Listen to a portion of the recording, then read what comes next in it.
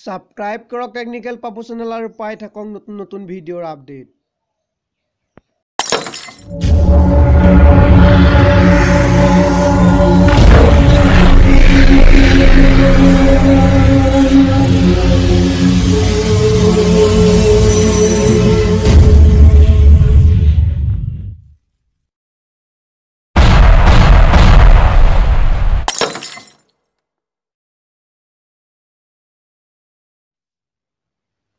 Welcome to Technical Papu Channel বন্ধুসকল আজি আমি আলোচনা কৰিবলৈ লোৱা বিষয়টো হ'ল মোবাইল ফোনবোৰ সাধাৰণতে গৰম হৈ যায় কিয় এই বিষয়টোৰ ওপৰত আলোচনা কৰিম আপোনালোকে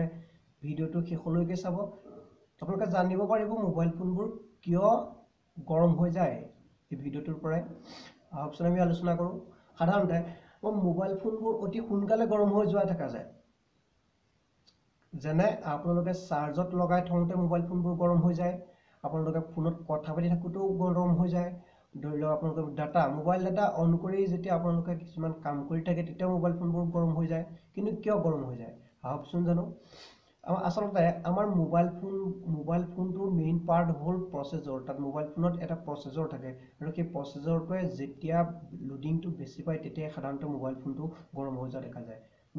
প্ৰচেছৰটো কাৰণ প্ৰচেছৰটো বনোৱা হয় কিছুমান ইলেক্ট্ৰনৰ সহায়ত তাৰ ভিতৰত কিছুমান ইলেক্ট্ৰন থাকে আৰু যেতিয়া প্ৰচেছৰটো লোডিংটো পায় তেতিয়া তাৰ ভিতৰৰ ইলেক্ট্ৰনখিনিৰ গতিবেগটো বাঢ়ি যায় আৰু গতিবেগটো বাঢ়ি যোৱাৰ লগে লগে সিহঁতৰ মাজত ইটোৰ সিটোৰ মাজত কিছু সংঘাতৰ সৃষ্টি হয় আৰু যেতিয়া যিমানেই সংঘাতৰ পৰিমাণ বাঢ়ি যাব তেতিয়া প্ৰচেছৰটো সিমানেই গৰম হৈ যাব মানে বেছিকৈ গৰম হৈ গৈ থাকিব যিমানে সিহঁতৰ সংঘাতটো বাঢ়ি গৈ থাকিব সেইকাৰণে প্ৰচেছৰটো বেছিকৈ গৰম হয় আৰু বেছিকৈ আমাৰ মোবাইলটো গৰম হয় কেমেৰাটোৰ ওচৰত কাৰণ সেই কেমেৰাটোৰ ওচৰতে থাকে প্ৰচেছৰটো কিন্তু আমি এতিয়া কেনেকৈ আমাৰ মোবাইলটো গৰম হোৱাৰ পৰা বচাব পাৰিম তাৰ বিষয়ে আলোচনা কৰোঁ আপোনালোকে কেতিয়াও মোবাইলটো চাৰ্জত লগাই পেলাই মোবাইল ডাটা অন কৰি নথব কাৰণ যেতিয়া চাৰ্জত লগাই থয় মোবাইলটো চাৰ্জত লগাই থওঁতে মোবাইলটোৰ যেতিয়া ডাটাটো অন হৈ থাকে তেতিয়া প্ৰচেছৰটোৱে ডাবল লোডিং পাই থাকে ইপিনে চাৰ্জৰ পৰা পালে ইপিনে মোবাইল ডাটা অন হৈছে তাৰ লোডিং পাইছে আৰু তেতিয়া সিহঁতৰ প্ৰচেছৰটোৱে কণ্ট্ৰল কেপাচিটিটো অলপ হেৰুৱাই দিব বিচৰা নিচিনা কৰে কাৰণ মানে লোডিংটো মানে প্ৰচেছৰটো যিমান কেপাচিটিত বনাই দিছে কিন্তু তাতকৈ বেছি কেপাচিটি দিলে প্ৰচেছৰটোৱে কণ্ট্ৰল কৰিব নোৱাৰা হৈ যায় হয়তো তেনেকুৱা সময়ত কিছুমান মোবাইল চুইচ অফ হৈ যোৱা দেখা যায় আপোনালোকে ফোনত কথা পাতি থাকোঁতে এটা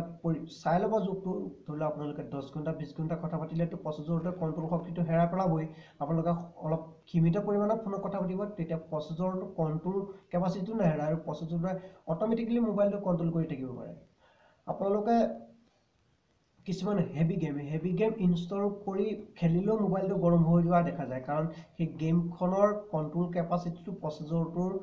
যিমান থাকিব লাগে কিন্তু সিমান নাই সেইকাৰণে মোবাইলটো গৰম হৈ যোৱা দেখা যায় আৰু আপোনালোকৰ মোবাইলটো ধৰি লওক কিনিছে 2006 চনত প্ৰচেছৰটো লগাই দিছে 2006 চনত আপোনালোকে যেতিয়া 2008 চনত ৰিলিজ হোৱা এটা নতুন এপ্লিকেশ্যন ইনষ্টল কৰিব বিচাৰে তেতিয়া প্ৰচেছৰটোৱে কণ্ট্ৰল কেপাচিটিটো অলপ কম থাকে কাৰণ 2006 চনত বনোৱা প্ৰচেছৰটোৱে 2008 চনত বনোৱা এপছটোৰ যিটো কণ্ট্ৰল কেপাচিটি সেই কণ্ট্ৰল কেপাচিটিটো পটককৈ ল'ব নোৱাৰিব পাৰে কাৰণ 2008 চনত হয়তো সেই এপ্লিকেশ্যনটো নতুন টেকন'লজিত বনাব পৰা হ'ব পাৰে যিটো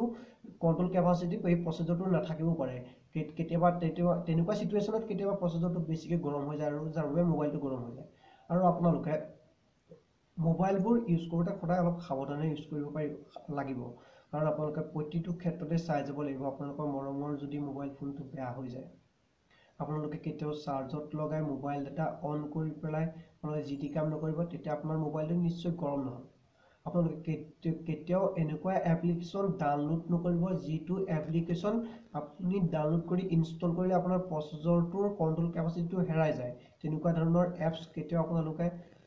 মোবাইলত ইনষ্টল কৰিব নিবিচাৰিব আৰু আপোনালোকৰ প্ৰচেছৰটো কণ্ট্ৰল কেপাচিটিটো চাইহে গেম খেলিব আপোনালোকে যদি এখন গেম খেলিয়ে থাকে গৰম হোৱাৰ পিছতো খেলি থাকে তেতিয়া প্ৰচেছৰটোৰ কণ্ট্ৰল কেপাচিটি ইমানেই কমি গৈ থাকে যে লাষ্টত গৈ মেলি সেই গেমখনৰ ওপৰতো প্ৰচেছৰটোৱে কণ্ট্ৰল কেপাচিটি হেৰুৱাই পেলাব পাৰে লগতে আপোনাৰ মোবাইলৰ ছফ্টৱেৰটোৱে গুচি যাব পাৰে তেনেকুৱা ধৰণৰ পৰিস্থিতিৰো কেতিয়াবা মুখামুখি হ'ব পাৰে সেইকাৰণে মই কওঁ আপোনালোকে মোবাইলটো যিমান পাৰে সিমান চিম্পল চলাবলৈ চেষ্টা কৰিব আপোনালোকে কেতিয়াও মই কোৱা আগত কৈছোঁৱেই চাৰ্জত লগাই ফোনত কথা পাতি হেভি ছফ্টৱেৰ হেভি ছফ্টৱেৰৰ কিছুমান এপ্লিকেশ্যন, সেই এপ্লিকেশ্যনবোৰ ইনষ্টল নকৰিব। আৰু আপোনালোকৰ মোবাইলত কেতিয়াবা আহি থাকে ছফ্টৱেৰ আপডেট, সেই ছফ্টৱেৰ আপডেটবোৰ বেছিকৈ কৰি নাথাকিব, কাৰণ আপোনালোকৰতো ছফ্টৱেৰটো আপডেটহে কৰি আছে, কিন্তু প্ৰচেছৰটো অৰ্থাৎ তাত মোবাইলৰ যিখিনি ইনষ্ট্ৰুমেণ্ট, সেই ইনষ্ট্ৰুমেণ্ট কিন্তু অলৰেডি আগতে বনাই থোৱা, কিন্তু নতুন বস্তুটো আপোনালোকে আপডেট কৰি থাকিলে মোবাইলৰ প্ৰচেছৰটোৱে কেতিয়াবা কাম নকৰা হৈ গুচি যাব পাৰে। আপোনালোকে এইকেইটা ষ্টেপ মনত ৰাখি পেলাই মোবাইলটো ভালদৰে চলাব পাৰিব। আৰু এইকেইটা মই কোৱা কথাকেইটা যদি আপোনালোকে ভালদৰে শুনি মেলি যদি মোবাইল ফোনটো ব্যৱহাৰ কৰে, তেতিয়া নিশ্চয় মই ভাবোঁ আপোনাৰ মোবাইলটো ইমান সোনকালে গৰম হ'ব নোৱাৰিব। Thank U. ভিডিঅ'টো যদি আপোনালোকে ভাল পালে লাইক কৰিব, ছাবস্ক্ৰাইব কৰিব। এনেধৰণৰ নতুন নতুন ভিডিঅ' লৈ আহিম। আপোনালোকৰ যদি ভাল লাগে ভিডিঅ'বিলাক লাইক কৰি শ্বেয়াৰ কৰি দিব।